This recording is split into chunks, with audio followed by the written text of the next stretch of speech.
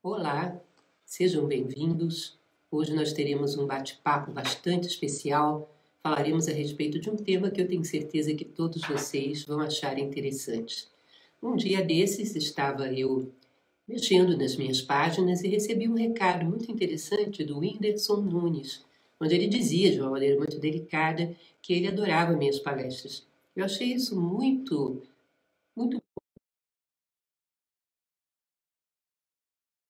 Acho muito bom quando os jovens gostam de filosofia. Acho que significa um momento de despertar, um momento, sobretudo quando se trata de um jovem que tem tanta influência sobre tantos outros jovens.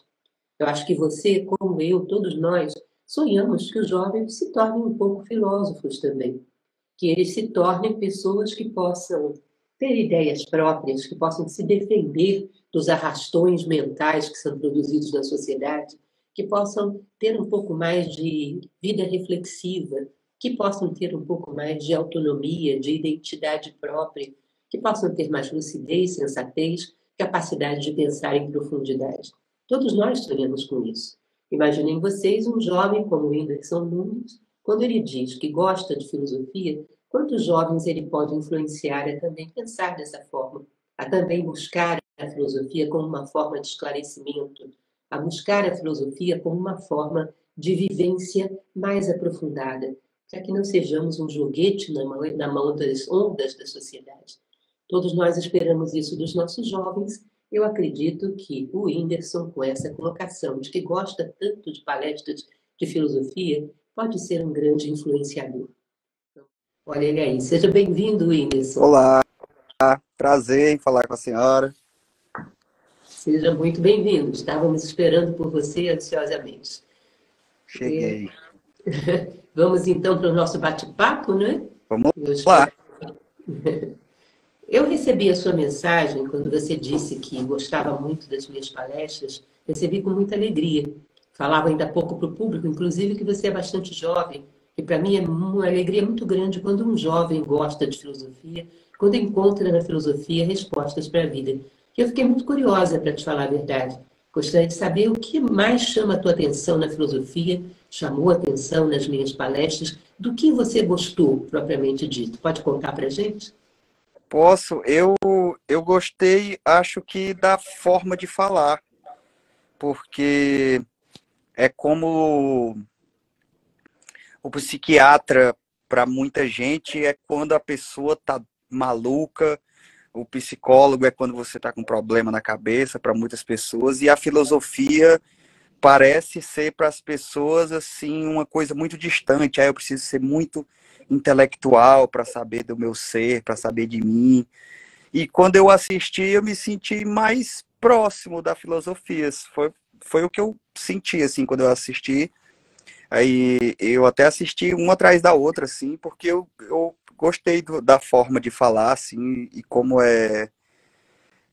faz parecer fácil falar de muito assunto que com certeza é muito estudado. Para você falar com propriedade, você tem que estudar muito sobre um assunto, mas parecia assim tão fácil falar, tão fácil de absorver também. Acho que foi isso que me chamou a atenção. A ideia é exatamente fazer com que a filosofia possa ser entendida e possa ser útil por qualquer pessoa, né? Desde os mais jovens até mesmo as pessoas mais simples da sociedade.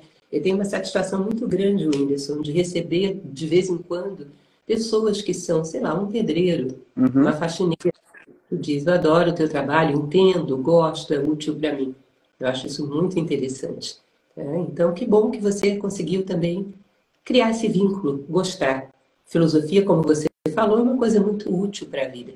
Às vezes a gente tem dentro da psicologia um conflito pessoal, mas às vezes o nosso conflito não é pessoal, é com o sentido da vida mesmo, com estarmos Sim. aqui, o que estamos fazendo no mundo.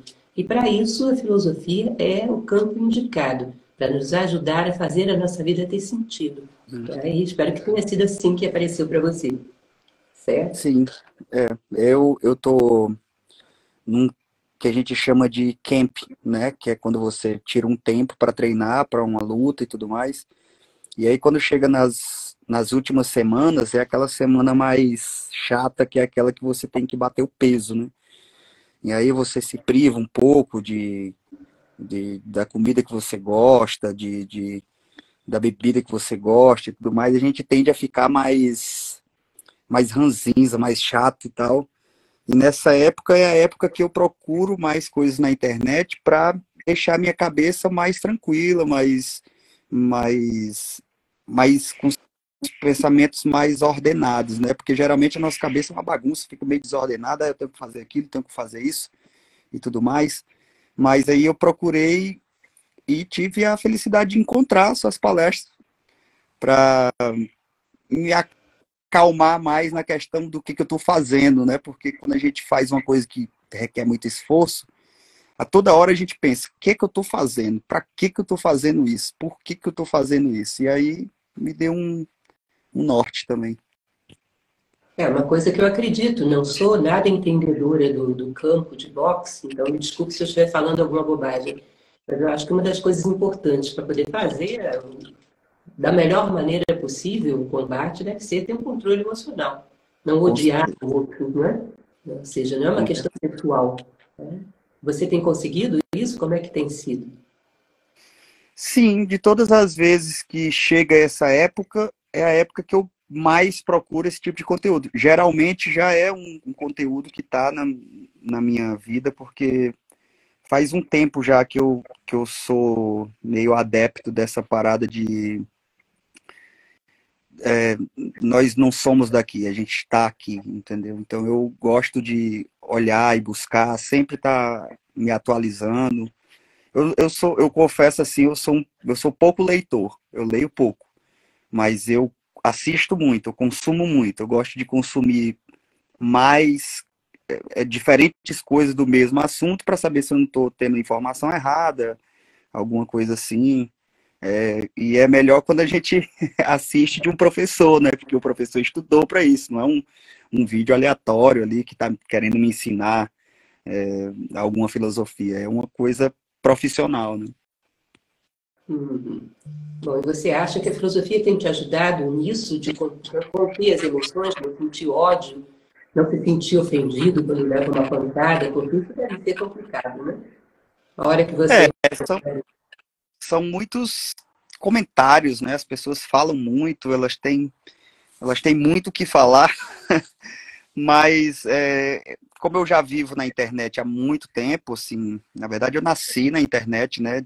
Em questão do mundo me conhecer, ou das pessoas me conhecerem, eu saí da internet, então isso já vem de muito tempo. Na verdade, ter muito comentário ruim numa grande escala é como ter comentário ruim em uma pequena escala também. Se tiver duas pessoas e uma gostar de você e a outra disser que o que você está fazendo não está não tá certo, ou você não deveria estar fazendo aquilo, você já fica incomodado, né? Então, eu já venho de muito tempo assim, buscando não me incomodar muito com a opinião das pessoas e tudo mais. Com certeza, quem vive na internet tem que ter essa habilidade. Em qualquer papel, não pense que é só no seu, não. Em Eu qualquer papel que a imagino, gente desempenhe na internet, a gente tem que ter essa habilidade, com certeza. eu imagino. Uma coisa que eu tenho curiosidade de saber melhor com você, porque quando eu conheci você, quando soube a respeito, eu soube do seu perfil de filantropo, de gostar de estar sempre ajudando as pessoas, sempre de alguma maneira apoiando causas que você julga nobres, como por exemplo durante a pandemia, né? Os respiradores que você mandou para Manaus, e que Uhum. você teria um projeto, uma ideia, um sonho de fazer alguma coisa na área de educação Sim, para crianças, para adolescentes. Você podia contar para a gente um pouco a respeito desse teu sonho? sim, a ajuda para Manaus, eu acho que foi mais uma questão de gratidão mesmo, porque o artista geralmente ele fica muito envolvido em tentar agradar os grandes centros ali, Rio, São Paulo, e muita gente se perde nesse caminho, porque quando você não agrada o rei, né, você fica triste. E eu já saí de um lugar onde era muito difícil, né? Tudo era muito difícil. E o norte foi um lugar que me abraçou muito, assim, no início. Quando eu comecei, eu sentia que as pessoas estavam lá, eu sentia que elas sabiam que o que eu tinha para entregar não era uma coisa incrível, não era tão bom, mas parecia que eles queriam me apoiar mesmo, assim, no meu começo. E aí eu tenho esse carinho, né, por, por, pelo norte, pelo nordeste, tudo assim, eu tenho esse carinho. Eu hoje faço parte de uma empresa no Piauí que se chama Tron, Robótica Educativa, né? Ela é uma empresa de tecnologia. E como eu, quando era criança, fui muito privado de... Eu fui ver um telescópio quando eu tinha, sei lá, 20 anos de idade, assim, ter um contato com um telescópio. E a nossa empresa ela está desenvolvendo um telescópio para criança, assim, uma coisa mais fácil de mexer, de você ter um contato mais rápido, né, com os astros ou com o universo em si, porque eu acredito que desperta, né, a curiosidade.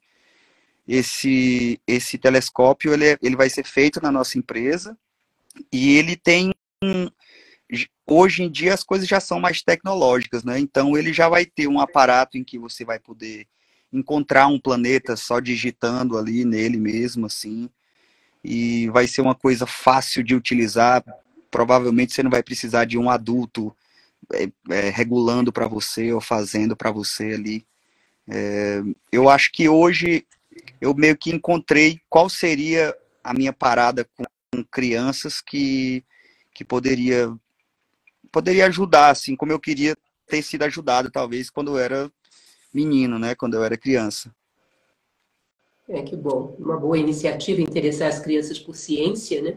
Começar a olhar os astros, abrir as suas perspectivas. Sim. É muito interessante. Está de parabéns por essa iniciativa. Eu sei que não é a única. Sei que você desenvolve aí várias doações, já fez muitos trabalhos interessantes nessa área de filantropia. Está de parabéns. Você sente a Obrigado. responsabilidade porque, como você tem tantas pessoas que te seguem, a responsabilidade de cada ato que você faz, porque isso vai ser uma referência, sobretudo para os jovens que te seguem, né? Então, quando você ajuda pessoas carentes, isso gera todo um efeito em cascata para os jovens que te veem, de quererem também ter uma atitude assim. Quando você diz, poxa, filosofia é uma coisa legal, vai ver, existe todo um efeito em cascata que os jovens vão ter, começar a procurar também. Será que filosofia é legal? Eu acho, Whindersson, que os jovens hoje são, muitas vezes, em muitos casos, arrastados pelos modismos, pelas tendências coletivas, e que filosofia seria excelente para que eles começassem a pensar por si mesmos, começassem a ter mais identidade, começassem a fazer as suas escolhas com mais consciência, soubessem pegar melhor as rédeas da sua vida na mão e não fossem arrastados pelo modismo do dia. Então, é muito importante, eu acho, que você tenha consciência de quanto cada atitude tua, sendo vista por tanta gente, o quanto isso influencia. Então, um ato que você faz, não fez só por Manaus. Você fez por milhares de jovens que começam a considerar que ajudar as pessoas é uma boa conduta que deve ser feita. Bom, outra coisa que eu gostaria de perguntar para você, na filosofia a gente tem uma frase que é o conhece-te a ti mesmo. A importância da gente buscar conhecer a si próprio, saber quem somos. Perdão. Se eu fosse perguntar para você quem é o Whindersson Nunes, o que você me diria? Como você considera a si próprio? Quem é você? É uma pergunta difícil porque eu acho que esse ano eu sou bem diferente de quem eu era no ano passado, sabe? Eu acho que se eu fosse responder quem é o Whindersson, eu ia dizer que eu sou um acrobata. Eu sou uma pessoa que pula de vertente em vertente, assim, e às vezes no ar escolhe que quer outra coisa quando tá quase pousando já ali no... Eu não sei como é que chama o negócio que o acrobata usa, mas quando tá pousando ali de novo naquele... Como é que é o nome? Trapézio?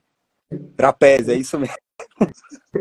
Que fugiu a palavra, é isso. O acrobata usa um trapézio.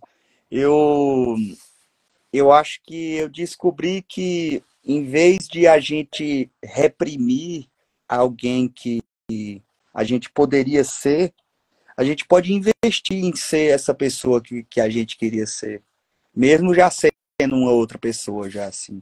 Hoje eu canto, eu luto, eu faço comédia, eu atuo, porque eu me sinto bem podendo fazer e não reprimir essa vontade. Porque eu vejo muitos artistas assim que falam comigo, poxa, eu faço isso, mas eu tinha vontade de fazer isso também. E eu falo, por que você não faz? Ah, porque eu já faço isso. Eu falo, mas você não precisa reprimir isso assim, você não precisa deixar isso guardado, que você pode ser e pode influenciar muitas pessoas, não a ser a mesma coisa, mas a elas entenderem que elas podem ser quem elas querem, assim. Eu acho que eu me definiria como um acrobata mesmo. É um homem de mil ferramentas. É É, interessante essa questão da gente expandir as nossas possibilidades, né? Mas eu acho que é uma reflexão que você deve fazer também, que não é só expansão para fora, não é a quantidade de artes que você faz, mas sim, expansão para dentro também, né? sim. Cada vez mais autoconhecimento, cada vez mais capacidade de controle de si próprio, cada vez mais capacidade de encontrar esse grau de felicidade que todos nós merecemos, né? E você acha que você também tem dado esses saltos dentro? Com certeza, com certeza. Hoje eu me sinto mais, acho que confiante, talvez fosse a palavra, porque, como eu falei, antes de procurar por filosofia, pelas, pela vida das grandes pessoas da filosofia, né? Assim, às vezes a gente conhece uma frase, conhece uma coisa, mas quando você vai ver a vida que a pessoa vive mesmo, você você começa a deixar seus pensamentos menos desordenados. Hoje eu vejo meus pensamentos mais ordenados, assim, eu consigo pensar uma coisa de cada vez. Aquela vozinha que a gente tem na cabeça que quando a gente está com sede, ela fala e você escuta no seu tom de voz ela dizendo, acho que eu quero água. Ela não vem por cima de vários pensamentos, ela vem sozinha, vem tranquila, vem mansa, sabe? Então eu com certeza acho que a expansão para dentro tem sido muito maior do que para fora. Que bom. Um bom caminho de amadurecimento. Você falou que você tem todas essas facetas, você é um malabarista, pula de uma coisa para outra, não se limita, quer fazer todas as coisas que você sonha. Isso é a forma como você conhece a si próprio.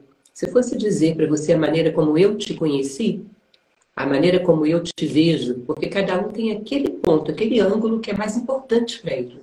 A Uhum. maneira que eu te vejo é como uma pessoa que sabe sentir o sofrimento do outro. Eu me recordo que uma ocasião vi uma colocação sua a respeito de uma cena que você presenciou em Moçambique, e era muito claro que você estava sentindo essa dor dentro de você muito forte. Para a filosofia, isso é uma virtude maravilhosa, a capacidade que a gente tem de sentir a dor do outro, de se solidarizar com a dor do outro, embora a gente pague um preço bastante caro, né? Porque às vezes traz um sofrimento grande. Você percebe isso? Isso te incomoda ou você acha uma coisa boa? Estar sempre sentindo a dor do outro, estar sempre se solidarizando com a dor do outro. Antes, antes me causava mais dor. Hoje eu entendo que a dor que causa é um incômodo para agir, né? Um incômodo para fazer alguma coisa. Antes eu trazia essa dor para mim e continuava doendo durante um tempo. E eu transformava às vezes em raiva também, porque você a causa daquela dor que você conheceu geralmente é uma injustiça, né? Geralmente é porque alguém tem muito mais do que outra pessoa tem, alguém não distribuiu o que era para ser distribuído, então essa pessoa está vivendo da forma que está vivendo, alguém roubou a esperança da pessoa ou traumatizou a pessoa. E eu trazia isso para mim, isso ficava um tempo em mim, entendeu? Hoje eu já acho que eu consigo, além de fazer o bem, proporcionar financeiramente, também psicologicamente, porque eu consigo hoje dar as palavras de conforto que não são aquelas que a gente dava antigamente, porque a gente tem que ser legal ou porque a gente tem que ser educado com as pessoas, e aí você fala que vai tudo ficar bem, que vai tudo melhorar. Não, hoje eu sinto que tem um fundamento naquilo que eu falo, que pode transformar mesmo a mente daquela pessoa para, eu não digo cessar o sofrimento, mas amenizar pelo menos. Com certeza. Tem uma pergunta para você que eu espero que você não julgue indelicada, mas eu acho uma coisa muito importante para a gente compartilhar. Eu Uhum. sei que você passou por uma experiência que não foi muito boa, de sofrer um pouco com depressão, e você sabe a quantidade enorme de jovens que sofrem com isso atualmente. Você teria alguma dica, algum conselho de como você conseguiu superar isso e continuar vivendo? Eu acho que o budismo me mostrou muita coisa boa sobre a gente conseguir passar pela dor, né? Hoje eu costumo dizer aos meus amigos, às pessoas que falam comigo sobre esse assunto, ou que estão passando por um momento ruim, que eu hoje vivo tantas coisas boas que eu penso assim, se eu tivesse tomado uma decisão ruim contra a minha própria vida, hoje eu não poderia estar sentindo esses momentos felizes, essas surpresas boas que a vida proporciona pra gente, assim, sabe? E o budismo, ele fala muito sobre isso, sobre a dor acontecer, né? A dor, ela meio que tem que acontecer, e que a gente pode passar por isso de uma forma não tão dolorosa, né? Conhecendo a gente mesmo, assim. E eu ia falar alguma coisa também que eu me esqueci, que eu acho que é sobre uma coisa que eu vi na sua palestra. Eu acho que era sobre uma lei hermética, que é, não estou me recordando agora. Fui falando aqui e esqueci. Mentalismo, ritmo, polaridade, gênero, Hum, guardar os nomes, né? e não estou me recordando. Era algo que a senhora tinha falado entre um dos assuntos, né? Era um. Eu não estou me recordando. Se eu lembrar aqui, eu falo. É uma trajetória muito bonita essa de superação, porque é um problema que, se a gente consegue superar, abre caminho para muitos jovens que hoje vivem mergulhados na depressão. Então, a fórmula como a gente conseguiu sair dela é sempre muito bom compartilhar. Tem muita Sim. gente procurando saída, né? Eu costumo dizer que é como se você, num determinado momento, tivesse um prato de comida sadio, muito bom, mas você não está com fome. Eu não jogo fora esse prato de comida, eu dou para alguém que necessita. Tem tanta gente com fome no mundo. Assim é a nossa vida. Quando a gente, em alguns momentos, acha que ela não serve para nada para nós, por que não doá-la para aqueles que necessitam dela? Tem tanta gente necessitando de uma vida dedicada a praticar o bem, a ajudar os demais. Então, aquele momento em que a vida parece que não tem sentido para nós, é um bom momento para oferecê-la, para compartilhá-la com os demais. Ou Com seja, certeza. generosidade é sempre uma ótima saída também. Eu me lembrei do que era. Pode falar. Eu não vou saber o termo certo, mas é aquela parada do sentimento, quando acho que quando é da mesma propriedade, você consegue transformar ele no oposto. Qual que é Ah, esse? é a polaridade. É a polaridade, né? Uhum. Você não consegue transformar preguiça em amor, mas você consegue transformar a tristeza em alegria. Não tá tão distante uma coisa da outra, assim. Uhum. Depois que eu vi isso, meio que eu consegui entender um princípio que eu já utilizava, eu só não sabia o nome do termo. Quando eu vi a palestra, eu falei, então é isso o nome disso. Porque realmente eu conseguia transformar uma tristeza num momento muito feliz. E antigamente eu achava que isso era um problema. Eu achava que era uma coisa de... Não de polaridade de uma lei hermética. Eu achava que era uma bipolaridade. Eu falava, como que eu estava tão triste ontem e hoje eu estou tão feliz? Mas é porque, no caso, eu estava transformando o que era uma dor muito grande em uma felicidade muito grande. Simplesmente focar a atenção no polo oposto, né? Isso, Você leva exatamente. a sua consciência para lá. E é muito interessante, porque mostra que isso é possível, né? Tantas pessoas aprenderiam, ganhariam muito em praticar isso. Focalizar a sua atenção no polo oposto, da tristeza, da amargura, da solidão, procurar o contrário disso. E aí nós começamos a dominar os nossos estados emocionais cada vez mais profundamente. Aliás, você falou, eu acho interessante para puxar esse assunto. Você me disse que estava assistindo a palestra do Caibalion, me mandou até uma foto Sim. vendo a palestra. O que você achou dessa palestra? Você podia compartilhar com a gente? Eu achei muito bom, porque eu acho que foi por isso que eu me senti tão próximo, né, da filosofia, ou como se eu tivesse ali na plateia. Porque não são coisas tão fora do nosso cotidiano, não são coisas tão distantes do ser humano normal, vamos dizer assim, né? Vamos usar esse termo, do ser humano normal, do dia a dia. São coisas que são fáceis de fazer, porque a meditação, por mais que muita gente pense que você precisa ser um monge ou isso e aquilo, ela requer um tempo, ela requer um espaço, ela requer uma paz. E a palestra sobre o Caibalion, eu achei que é uma coisa que você pode ficar se lembrando no seu dia a dia também, enquanto você trabalha, enquanto você tem um contato com as pessoas, conversando com as pessoas, você pode lembrar daquilo e você pode dizer, não, nesse momento eu não preciso estar impaciente com essa pessoa que fala muito aqui.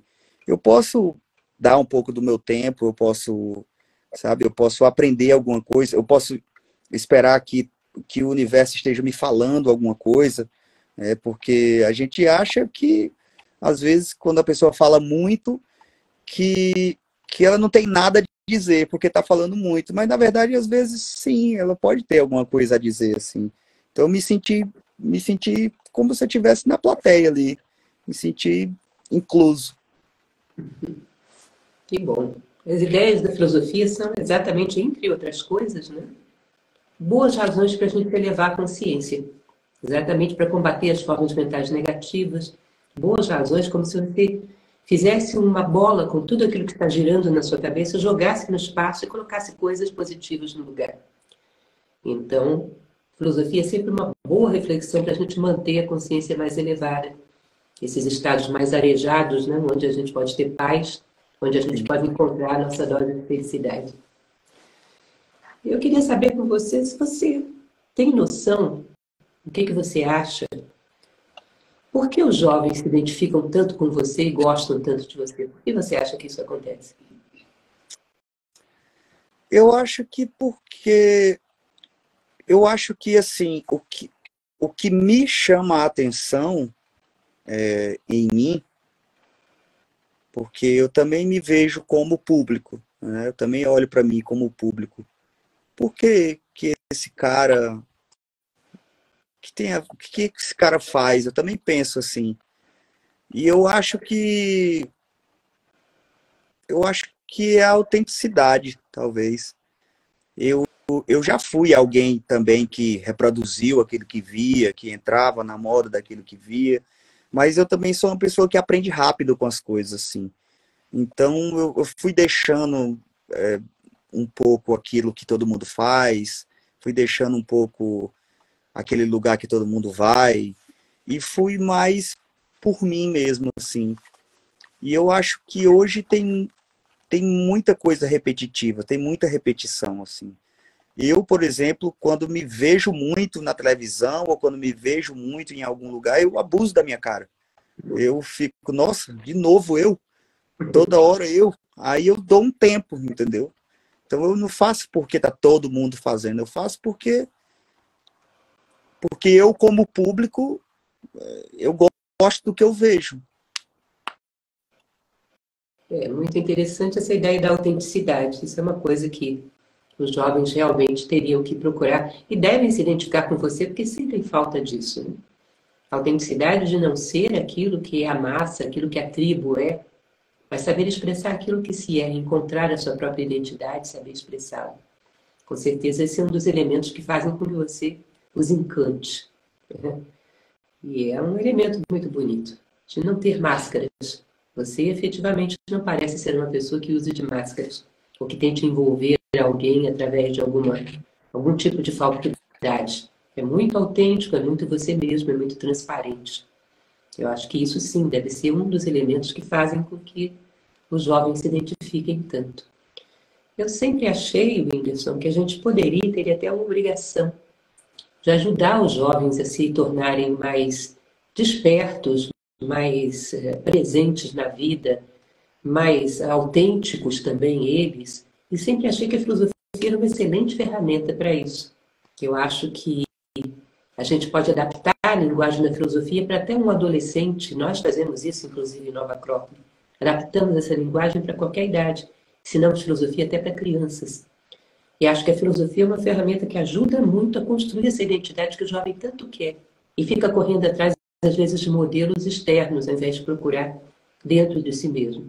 Eu acho que um jovem tem tudo para curtir muito a filosofia. A gente oferece filosofia para jovens já há muito tempo e tem um resultado muito bom. Você acha também que isso poderia ser bom para os jovens se envolverem mais com esse mundo da filosofia? Com certeza. Eu acho que o que eu estava procurando em todos os meus shows que eu fiz era alguma coisa assim, consistente, sabe?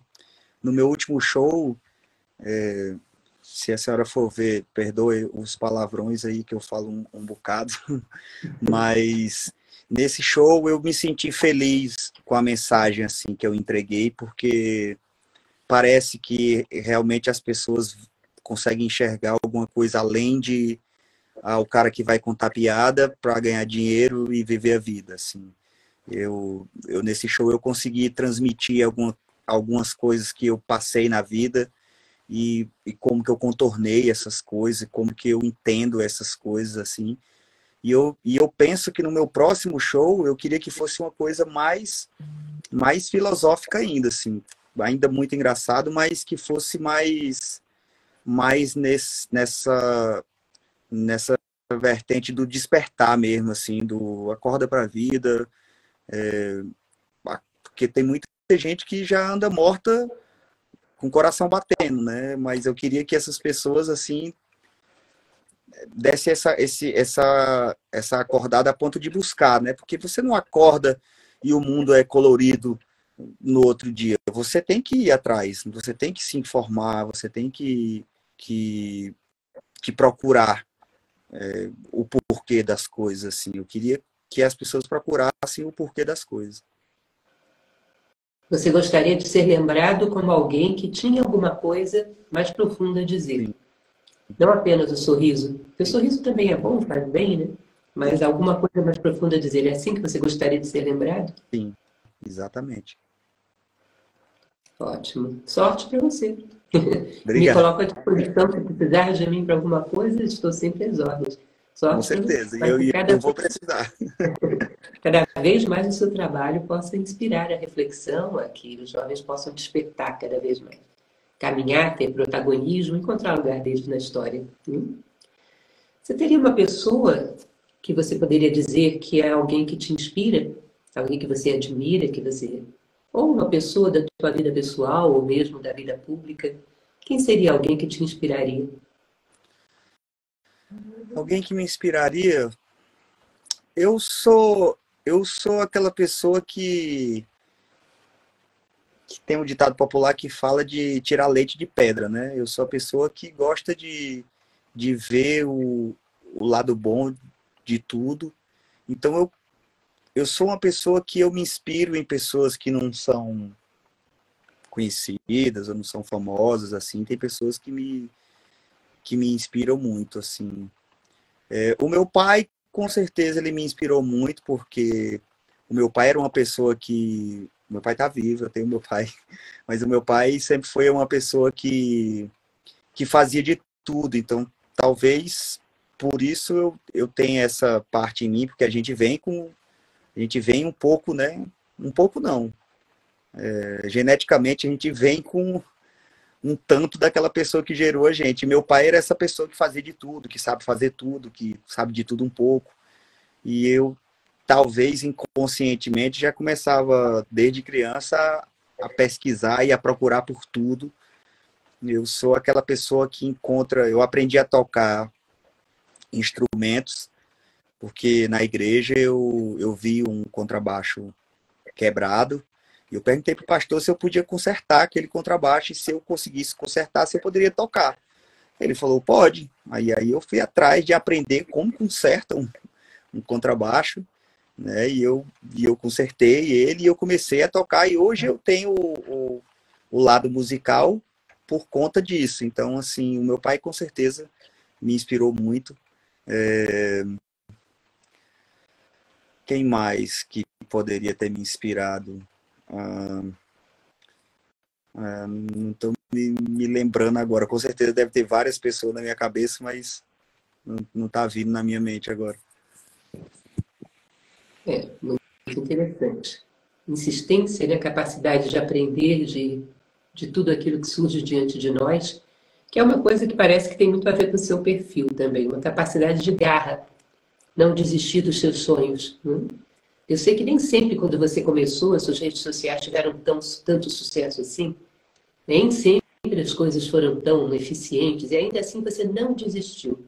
O que você acha? O que tem em você que não te deixa desistir dos seus sonhos? Não sei, eu não me sinto uma pessoa iluminada, assim. Eu não sou uma pessoa que acha que Deus aponta para uns e para outros, não. Mas eu acho que o lugar de onde eu vim faz eu me faz eu continuar, porque a minha situação que eu vivia quando eu era criança, eu ainda vejo crianças vivendo dessa forma, e eu gosto de saber que elas podem olhar para alguém que vivia como elas e que chegou em algum lugar. Então eu gosto de seguir em frente sempre, porque tem muita gente que passava o que eu passava, que olha para mim, que tem um norte para seguir e falar assim, não, se ele consegue, ele fala que todo mundo consegue, então eu também consigo. E você se considera competitivo ou você torce para que as pessoas também consigam construir as suas carreiras e realizar os seus sonhos? Eu já fui competitivo, assim, já deixei esse lado competitivo. Eu já fui uma pessoa que olhava os números todo dia, se está funcionando, se tem curtida, se não tem, se tem muito comentário, se estão me olhando, se estão me aplaudindo. Eu já fui essa pessoa. Hoje eu não sou mais essa pessoa. Hoje eu gosto de acompanhar o crescimento dos outros também. Eu, eu costumo dizer para os meus amigos comediantes que um dia eu vou ser velho e vai chegar algum comediante ou alguma comediante bem jovem assim, e quando ela chegar, eu não vou estar esperando para competir com ela, eu vou estar esperando para dizer, tipo assim, eu estava esperando por você, porque eu quero ajudar assim a dar aquele salto para ir mais longe do que eu fui, entendeu? Que bom. Eu espero que você possa ser um impulso por trás da brincadeira, por trás dos jogos, por trás do humor, que você possa ser um impulso para que os jovens todos corram atrás dos seus sonhos também, para que Com certeza. acreditem. Mas o nosso tempo já vai se aproximando do final. Eu gostaria de saber de você, como uma mensagem final, o que você gostaria de deixar como um recado para os seus ouvintes, para as pessoas que estão nos ouvindo agora. O que você gostaria de deixar como mensagem final? Como mensagem final, eu acho que eu diria para se preocuparem com a mente maior do que você, eu ia dizer igual, mas eu vou dizer maior do que a gente se preocupa com o corpo físico, assim. Porque com uma mente em paz e com uma mente com os pensamentos ordenados, assim, a gente consegue tanta coisa, a gente consegue chegar a tantos lugares. Parece um salto quântico, assim. Você parece que você avançou no tempo, uns 15, 20 anos, quando a gente para se preocupar com o nosso cérebro, assim como a gente se preocupa com nossos dentes, com o nosso sorriso, com o nosso cabelo, com as nossas pernas, se estão bonitas, se não estão, com a nossa roupa, com o nosso carro, com a aparência que a gente tem fisicamente. Se preocupar igual ou em uma maneira maior com a sua mente, assim, porque isso vai, com certeza, eu posso falar com certeza mesmo, aniquilar a maioria dos problemas, Dos problemas que eu digo de confusão, às vezes a gente faz muita confusão na nossa mente, a gente conta muita mentira pra gente mesmo, a gente acredita nessas mentiras, a gente vive uma mentira contada por nós mesmos durante anos. E quando a gente se preocupa em calibrar esse órgão, que também é muito importante, a gente consegue encontrar um pouco de paz, assim, nesse caos que acontece todo o tempo, nessas notícias que a gente vê, nessas previsões do tempo que vem. A gente consegue ficar em paz com a maré alta e com a maré baixa. Sim, muito obrigada pela mensagem final. E eu gostaria, perdão, de deixar, quem sabe, um convite para que você apareça um dia nas nossas escolas, na Nova Acrópole, conheça mais de perto o nosso trabalho, a gente possa conversar um pouco sobre valores, né? Um pouco sobre justiça, fraternidade, amor, bondade, essas coisas que são a base de todo ser humano que realmente se prepara para alavancar em direção aos seus sonhos. Tenho certeza que você gostaria ou gostará muito do nosso trabalho. Quando você quiser nos visitar, será sempre muito bem-vindo. Te agradeço por essa nossa conversa, te agradeço por estar influenciando tantos jovens e eu espero que influenciando para cada vez melhor.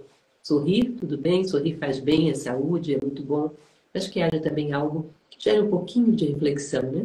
Algo um pouco mais profundo. Te parabenizo por estar buscando fazer isso. Um grande abraço, Whindersson. Muito obrigado e eu fico muito animado para conhecer e me sinto na Grécia Antiga e que as pessoas iam estudar filosofia num, num lugar onde só se falava sobre isso, assim, e fico feliz pelo convite também, se eu puder levar alguns amigos também, que eu tenho vontade de mostrar para eles também essa nova para eles, né, esse novo modo de pensar e de se fazer perguntas e responder ou mesmo deixar o universo responder, né? Fico muito feliz. Qualquer dia eu posso aparecer numa palestra sua também para assistir de perto e me sentir que nem eu me senti assistindo aqui na televisão. Adoraria mostrar para você como é que a gente ensina filosofia para adolescentes, para jovens. A gente tem um programa chamado Janos, que é filosofia adaptada para a linguagem do adolescente. Acho que você ia adorar esse nosso método. Que massa. Quem sabe você não aparece para conhecer. Com certeza. Muito obrigada para você, um grande abraço e até uma próxima. Muito obrigada a todos que nos também. Muito obrigado pelo seu tempo e fiquei muito feliz em conversar com você. Eu gostei muito do que eu assisti e eu pensei, nossa, ia ser muito legal conversar com essa mulher. E eu gosto do jeito que você fala, assim, que me deixa mais próximo ainda do que eu tenho vontade de aprender mais. Muito obrigada. Boa noite. Para você, tudo de bom.